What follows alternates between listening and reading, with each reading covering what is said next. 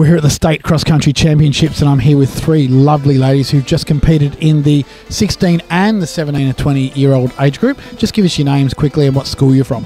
I'm Villani from Wanganui Park Secondary College. Wanganui Park, that's like, how far away is that? 2 hours. Long way. What about you?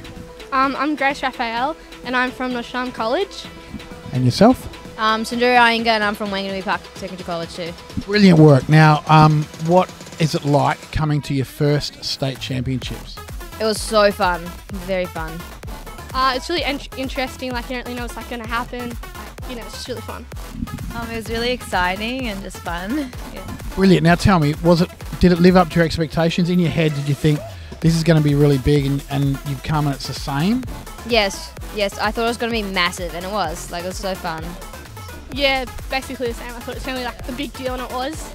Was it a bit daunting running in front of all those people, be honest? Yeah, I was really scared.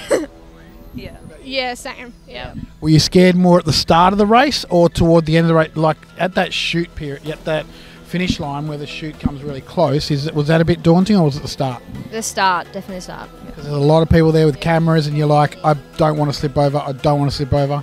So what do you tell yourself when you're running a 2K, 3K? What do you tell yourself? Just give it all. Give it your all, yep. Yeah, basically the same, like concentrate on your breathing, just do your best.